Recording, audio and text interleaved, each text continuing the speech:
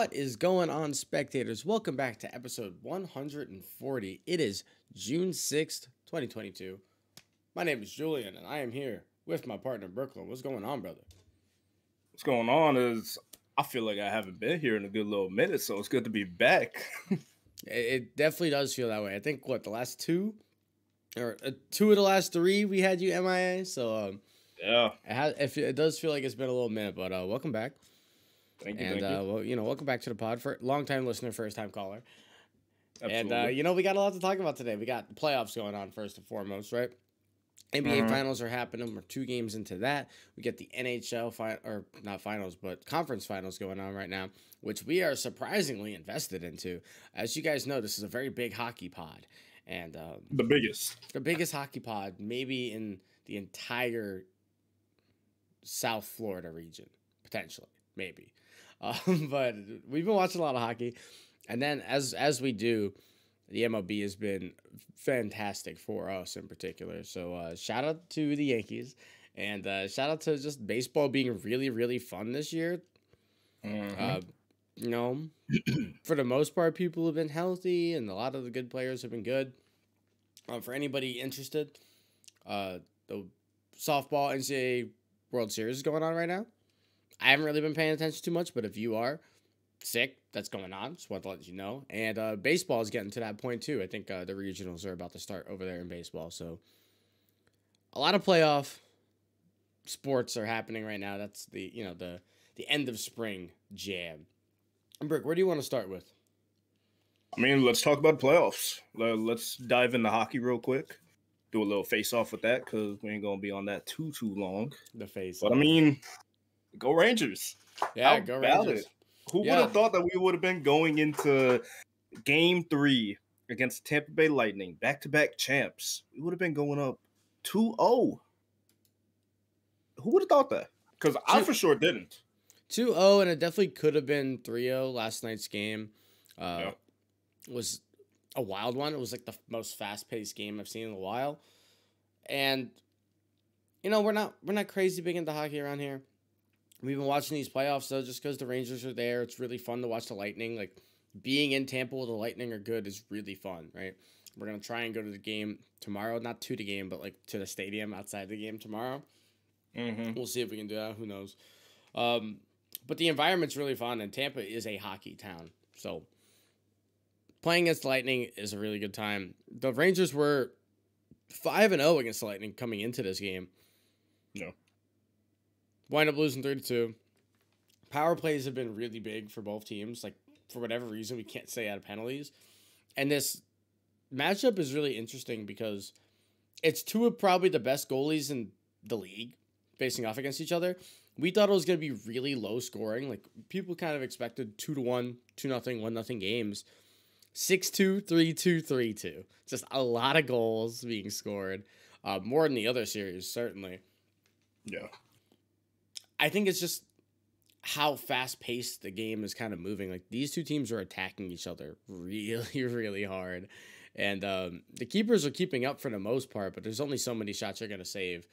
They're trying their absolute best, bro. And like you said, it's fast-paced, and it was getting tough. And you saw it towards the end of that game. Both teams just looked gassed. Yeah.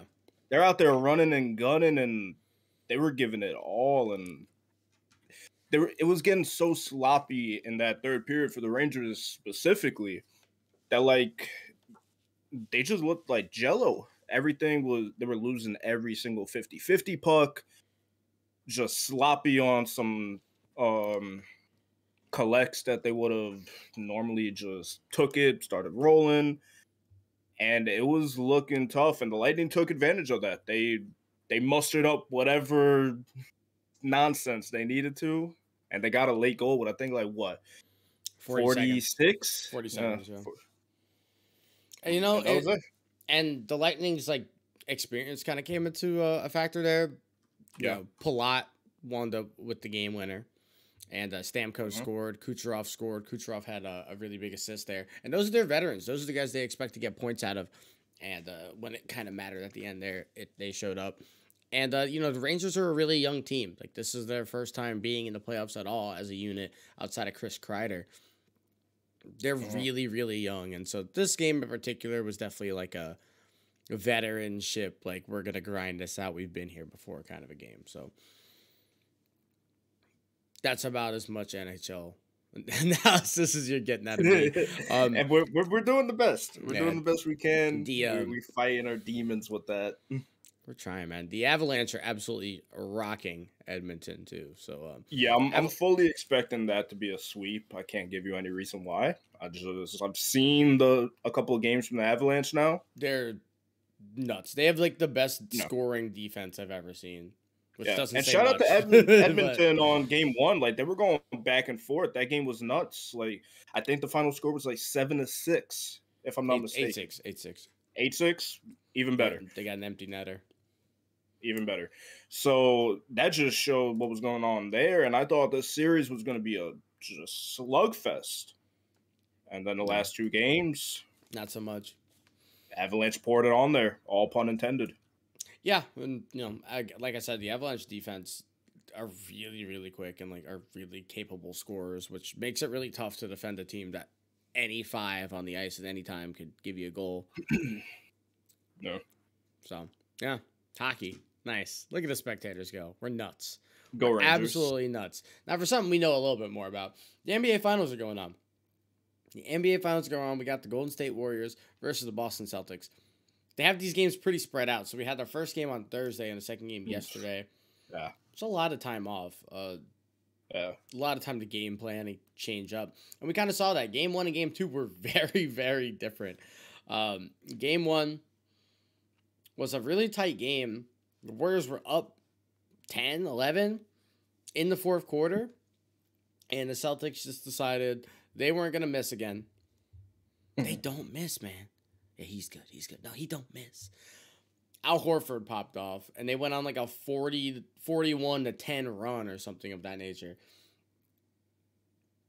Game 1 was like the epitome of what these playoffs have been this year. Just some team gets a run, and the other team absolutely just breaks down. And speaking of breaking down, with 6 minutes and 30 seconds left, the Warriors had 101 points. The final score of this game, the Warriors finished with 108 points. The Warriors, the Golden State Warriors with the Splash Bros and their new little puddle friend. Poole? Jordan Poole. Poole? Don't look at me like that. But 7 points in 6.5 minutes for the Warriors. That's unheard of in the NBA Finals. Pretty bad. Pretty damn bad. And like you said, that's breakdowns and just runs. That's been the NBA playoffs. Yeah, and I mean, it's hard when like the team you're playing shoots 51% from 3, right? You don't expect Al Horford to shoot 75%. You're not expecting to get 26 out of him, right? And, Derek White giving you 21. Like, that's just not what you're expecting. Derek White on 5 for 8 3-point shooting, too. Yeah, and I mean, that's why they got him, right? The reason they got Derek White is because they needed extra offense. Yeah. And, he's kind of been spurty, and sometimes he's there, sometimes he's not. But the interesting thing about Game 1 is that Tatum was actually very good, despite not shooting well. And that was like a really impressive thing for me to see. Now, you better shoot better. You can't be shooting 3 for 17 because you'll get the one game out of me. And I'll tell you, he did play well, especially at the end. Like, he became like a dominant facilitator, and it was like kind of impressive to see. I think it was 13 assists was like the most ever for somebody's debut in a finals. Yeah. So pretty cool little tidbit there, but 3 for 17 is absolutely unacceptable, and he got lucky that they won this game so that he didn't get crucified. The only reason I'm not crucifying him is because they wound up winning by double digits, and he was facilitating and making those easy shots at the end of the game. So yeah, absolutely, 100% agree right there. And then I mean, especially having a bounce back game in Game 2, that helps a lot to not get slandered over here on the slander pod. Here's the thing, though. I'm going to slander him because Game 2, he has his 28 points, right? Let's move over to Game 2, right? Because Game 1, again, Draymond said it best. Al Horford and Derek White are not going to shoot the way they did in Game 1 every game. That's just not the way it's going to be. No. So Draymond went on his and spot just after the game. Horford 3-point shooting, just so we get that out in the air, 6 for 8. Yeah, like that's just not going to happen. That's not going to happen. And we can chant all playoffs long. The Celtics aren't going to get help all playoffs, and they have been for the most part, but they're actually not. Like that's not going to happen. And Game 2 is a perfect example of it, right? Game 2, Tatum becomes Jason Tatum again. He has 28. He shoots like a little under 50%, like 40-something%. And 42. Good. Nice. Awesome. Mm-hmm.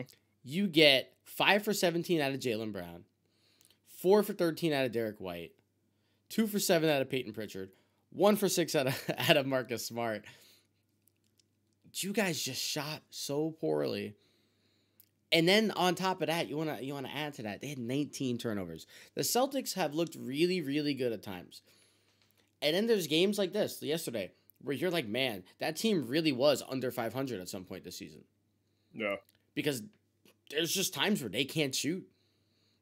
And there's times where the Celtics look like a lottery team when they try and like run offense that's like uncomfortable to them, right?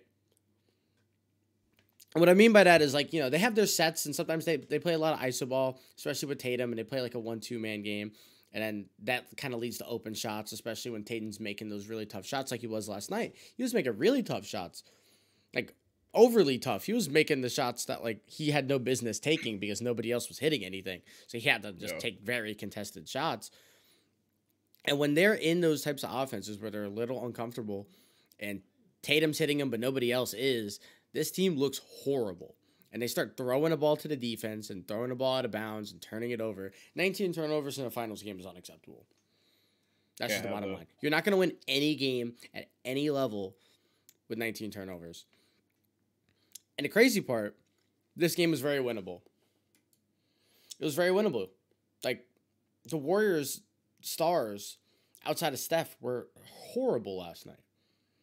Clay went 4 for 19. 4 for 19. I think he had 2 points going into halftime. He finished with 11. Wiggins was 4 for 12. I think Poole was like 30%. Like, these guys were not good. No. They were bad. And like, the Warriors had a good amount of turnovers, too. It wasn't 19, but Jordan Poole, outside of I saw actually a funny TikTok, and it was like, Jordan Poole when his one move in the bag doesn't work because he does like a triple threat at the top of the 3-point line, and then he does like a step back. And if that doesn't like put the defender back and get separation, like he doesn't know what to do. And that happened twice in this game, and he got like no separation but put the shot up anyway and made it. And I was just like, he made like a half court shot, doing the worst bag ever. Yeah. Took a step back and hit the half court. We're like, I guess, man. But 6 for 14 is what it was. That's just not really helping your team. And even Steph didn't shoot like particularly well. He was 9 for 21, so he had like an okay game. Yeah, again, one short of 30. So, but like, if you get anything from your supporting cast on the Celtics, literally anything, because they got nothing. No, like horrible. 2 points from 3 of like your top guys each. Unacceptable. Embarrassing. If you get just a little bit out of them, this is a close game and maybe somebody hits a big shot down the stretch. Yeah. And now you maybe take a 2-0 lead on the Warriors. Yeah, and one of the crazy things too, like this game was the ultimate, wow, neither team played well and the Warriors ran away with it. And that scares me.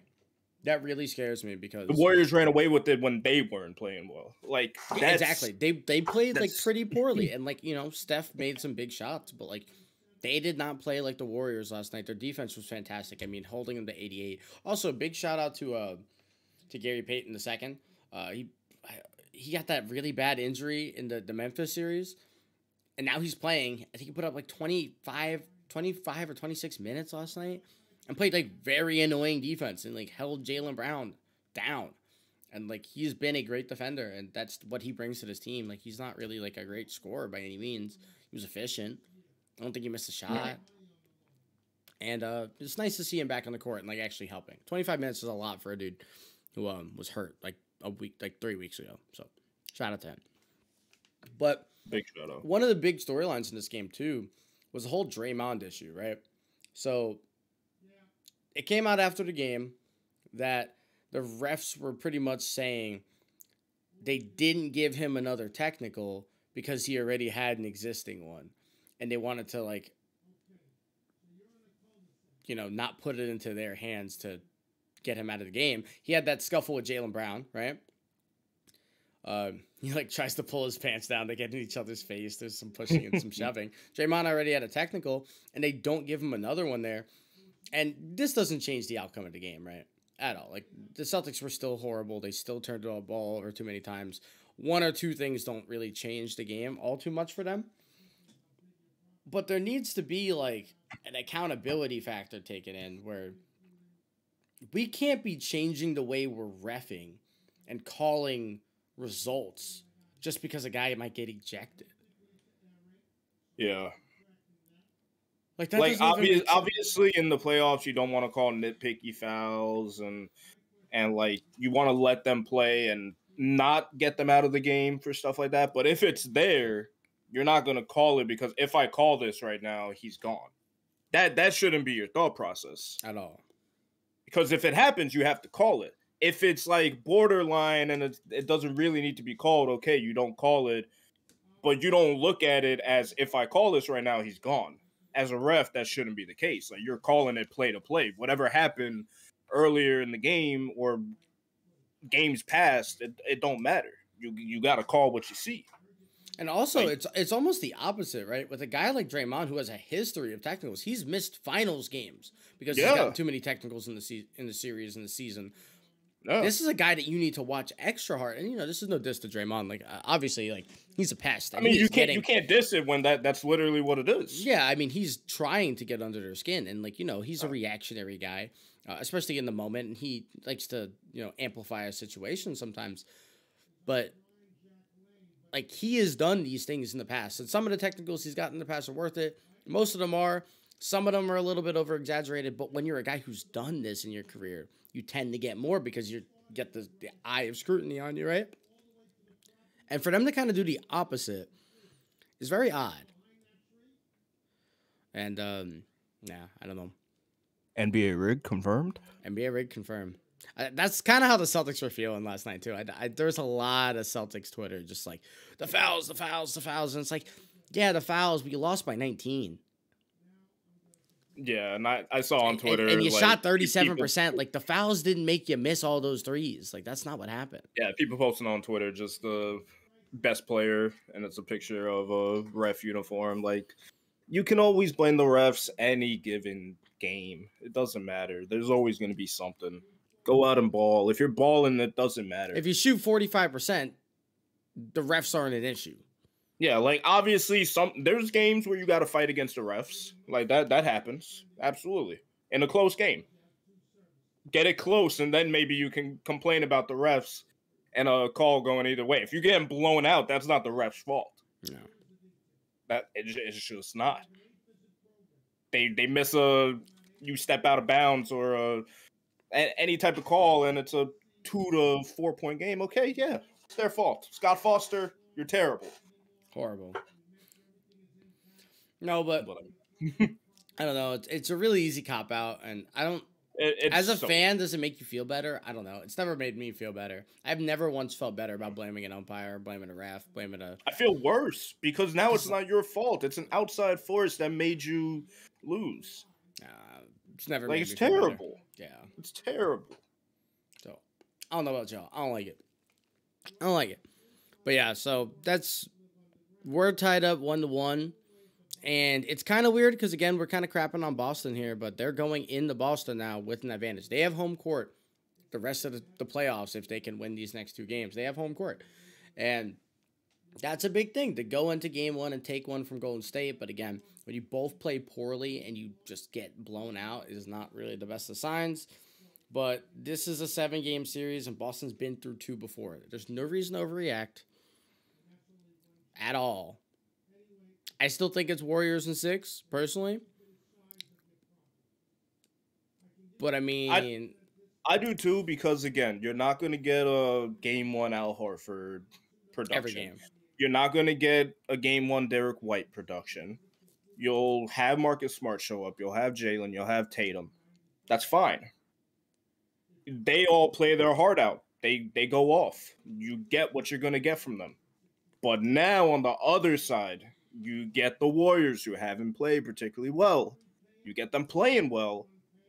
And them at their best is a lot better than the Celtics at their best. And that's a scary thing for Boston. Yeah. But Boston being the defensive team, that's going to be their strong suit. If they're not going to play well on the offensive side, they better play lights out on defense and just completely stop them. And you know what needs to happen too for like the Warriors on their side? Jordan Poole is going into a extension year, right? It's not a contract year, but it's an extension year. He's finally eligible for it. He needs to play like a guy who wants to get a max extension. I don't know if I give Jordan Poole a max. And the max is like an easy thing to give out in the NBA, right? Like we give out maxes like it's candy because like there's a lot of money, there's not a lot of players, it's an easy thing to do. Jordan Poole very could be a max player.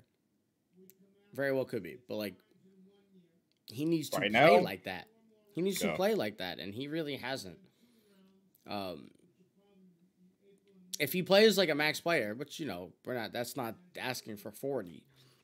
That's asking for efficiency and like a little bit of stat, like helping out the team a little bit more than he kind of has.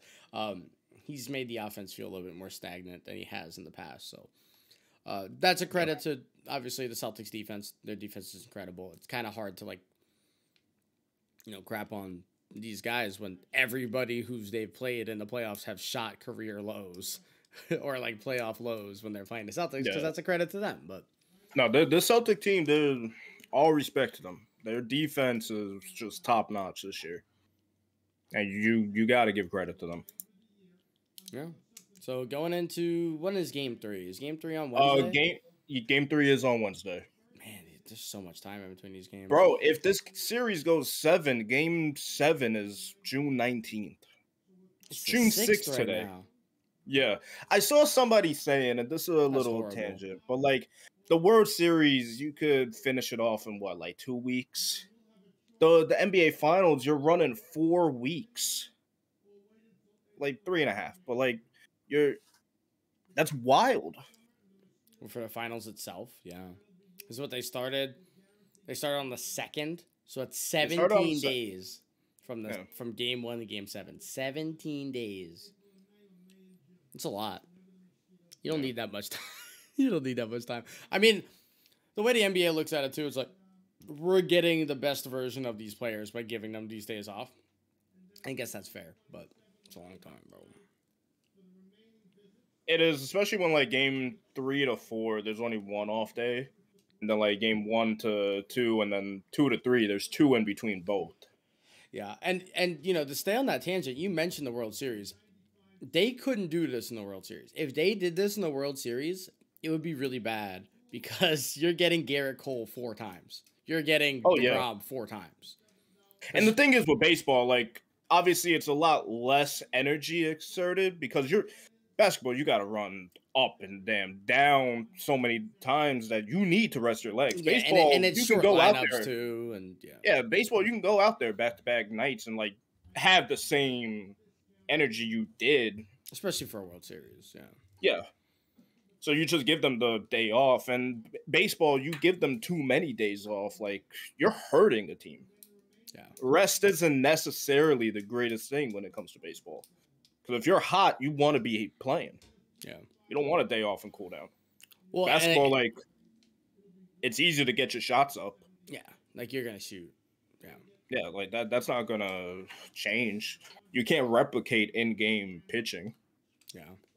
As much as you try to. Like. Yeah, it's really hard to. Like, you can see a ball, you can do some BP, but that's not doing a whole lot. But, like, again, imagine you had 17 days between Game 1 and Game 7. You would just run a 2-man rotation, right? You would run your 2 best. So if you face the Mets in the World Series, you're seeing DeGrom, Scherzer. That's insane. Because you could do that. 3 days in, Yeah. 3 days in between each game. That's 6 days rest. Yeah. Sheesh. Man. That's tough. Game That's 5, you're really seeing tough. DeGrom for the 3rd time. Oh, brother. That would be That's horrible. so bad, That's horrible. bro. I mean, like, that imagine would like kill the game even more than what it already is. imagine, Also, like, prime MLB going Bumgarner. 17 days for a series would kill the sport in its own. Dude, the Yankees have a day off today, and I'm like scratching my neck. Yeah, I'm like, where are the Yankees? I need baseball. I do. I need baseball. That's you know the best what? team in baseball, Yankees, at that. And you know what? That's the crazy part about that. We're 1/3 of the way through the MLB season, a full third of the way, and we get to figure out who were the best teams, because at this point, we have a pretty good glimpse of who's good, right? It's like a pretty solid, what is it, a sample size, right? Like, all the samples you're seeing of players are starting to be like, okay, that still might not be sustainable, but that is a good sample. Like, this isn't like, oh, it's 1 month into the year. No. We are a third of the way. We are 50 games in. Yeah. We're almost 50 games in. We're close. No, we're 55, 56 games in. Like, we are in here. We are into the dog days. The summer is coming, and the All-Star game's around the corner. So what I want to talk about, you just said the Yankees are the best team in baseball, and I'm going to have to agree. Yeah. But I want to talk about the power rankings in the MLB, right? The Yankees are 39-15. So we're not going to talk too much about the Yankees because we watch the Yankees a lot, right? I think if you're watching the sport at all, you know they're the best team in baseball right now. Mm-hmm. They have, like, the starters, they're 5 rotation. All 5 of their starters are in the top 20 in ERA. All 5 of them, including Nestor Cortez leading the league, Jameson Taillon at 11th. Like, come on. Those are the 2 guys you don't expect. You thought it was going to be Garrett Cole. He's 3rd on that team. And he's also having a fantastic season with a 2.04 ERA, by the way. Then you have Aaron Judge coming in. He has 21 home runs. He's on pace for 64 home runs. Aaron Judge is on pace for 64 home runs. That's going to break the American League record. That's going to break the record for home runs by a non-steroid user. It'll break the Yankee record. And he's probably, at this point, the MVP of the league. I know Jose Ramirez has been fantastic for the Guardians. Mike Trout's on an 0 for 28 skid, and he still has a, like a 389 OPS.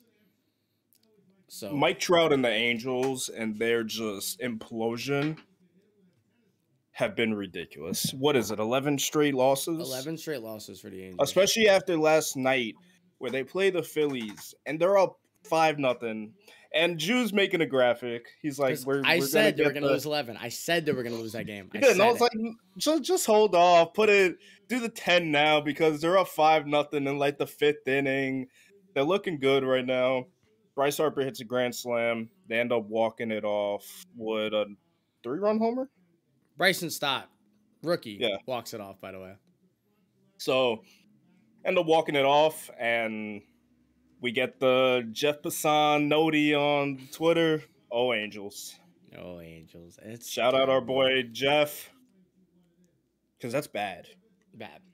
Really bad. And you know what? They're not in the top 5 of the power rankings. No. They're just simply not. They're simply not. No. So who's your 5th best team in the MLB right now? My 5th best team? I'm liking the Padres. Liking the Padres and what they've been able to do this year. Their pitching, I mean, they're the 5th best pitching team in terms of ERA, win-loss. They got the 4th most the shutouts, yeah. And they're looking good. They got the they're 3rd in the league in hits, 6th in the league in earned runs. 6th in the league in strikeouts. They're looking good, and I mean, they've impressed me on the offensive side. Not having Tatis this year, that's a big part of it. I really thought that was gonna just end them. They're one of the best teams in defensive runs saved, and I'm liking what San Diego's doing. So I got them 5. Yeah, and San Diego's interesting too. They have Manny Machado, who's like an MVP candidate this year. He has really lifted the load for the Padres, Yeah. despite not having Tatis. Tatis should be coming back at some point too, so this team will get significantly better whenever he does come back. So I'm not mad at that at all. I'm going to go ahead and put the Brewers at number 5 for me, though. I love the Brewers. Corbin Burns is having another Cy Young season. He is looking just disgusting. I know you got Sandy and Pablo over there in the NL, and they've been really good. Tony Gonsolin's been fantastic, too. Don't sleep on him, which we'll talk more about him and his team in a little bit.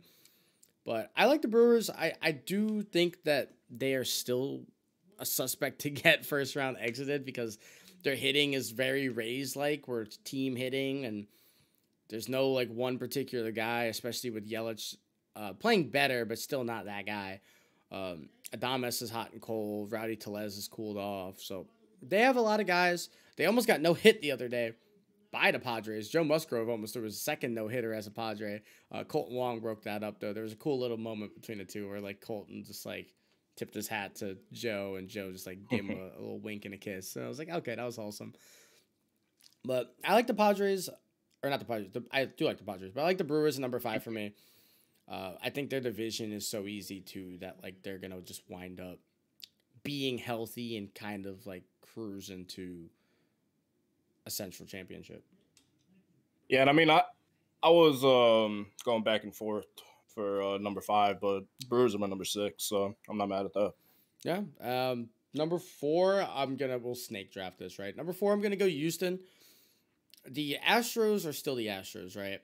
Justin Verlander has cooled off a little bit. He started off and he was literally leading the league in every single pitching stat for the first 7 weeks, and it was like, wow, it's almost like Justin Verlander is like the best right-handed pitcher of our era. It's crazy. Yeah. Who would have thought? I mean, outside of the ground, but like he's been around for longer too. So it's like, wow, who would have thought? The Astros are just chugging along, man. I mean, Pena's cooled off a little bit, but Jose Altuve is just still the golden standard as a hitter at second base, making all the plays. Yordan Alvarez has just taken such a step up, even more so. If you look at his Savant page, it's like the Red Sea. It's gross. Kyle Tucker is doing a little bit better than he was. The shift is really hurting Kyle Tucker, so I am scared to see what he's going to do next season without the shift, because it is like really hurting him. Michael Brantley's Michael Brantley. Gurriel is the one factor that's taken a really big step down. He's like finally starting to show his age. Gurriel's like 37, I think. Is he really? Yeah, he won a batting title last year, and he is simply not winning a batting title this year. And that's the issue with contact hitters. I will always say I don't love average, because what happens to a hitter that hits for average the second they hit under 250? They're just not good. It's kind of what's happened with Gurriel here. So, I like the Astros. Their pitching is fantastic, too. Framber Valdez is... And they don't even have Lance McCullers yet. Like, if they do get Lance back, which I think he's expected to come back, their pitching gets even better. A little scary. Luis Garcia's been pretty good. Again, Verlander has been fantastic. He looked like a Cy Young for majority of the season. And... I don't know, man. Rafael Montero is a rising star as a reliever, too, which is pretty cool to see. So, Astros are scary, man. Number 4 for me. Yeah, and we won't say too long on number 4 because Astros are my number 4, too. So, I mean, just to reiterate everything you said, pitching's great. Yordan is just emerging more and more as a superstar in this league. Yeah. Jordan's a top 5 hitter in baseball. It's awesome. A very scary one at that. Boy just got paid too. So I mean, yeah, and congrats to him. He just got an extension. I do think he might have been worth more if he could play the field. Like if Jordan could legitimately play left field, like not at a liability level, he would have made another $60 million. But he can't. He'll be a DH within 2 years, like a full-time DH, and that's tough. But it's tough, but it don't matter anymore. It don't matter. Like hit the ball, see ball, hit ball. And he does that very well. Number 3, I think we're pretty much equal the rest of the way. Number 3 is going to be the Dodgers. They had a tough week last week, and I don't want to overreact too much to a tough week, but they got swept by the Pirates. I think they are 1-5 against the Pirates. Some teams just have it against you, right? Like that's just the way it goes. Yeah. Yeah, you can't put a finger on it sometimes. Just sometimes you go out against the Pirates, you don't win a game. Guess what? They're not gonna have to play the Pirates in the playoffs. So who cares? Who cares? Who cares? We do not care. No, at all. But I mean, it's not a great look. You don't want to get It's swept by the Pirates. So it was a rough week for them. They're on a 2-game losing streak. They're 5-5, lost 10. And they just split a series with the Mets. And that's kind of part of the issue, too. Like, they just faced off against the Mets in L.A. The Mets don't have DeGrom. They don't have Scherzer. They would have pitched in this series. That's the scariest part about this Met team. Yeah, and you want to just slide up to them? Or you want to talk more about the Dodgers? I don't really care. No, we can slide up to the Mets.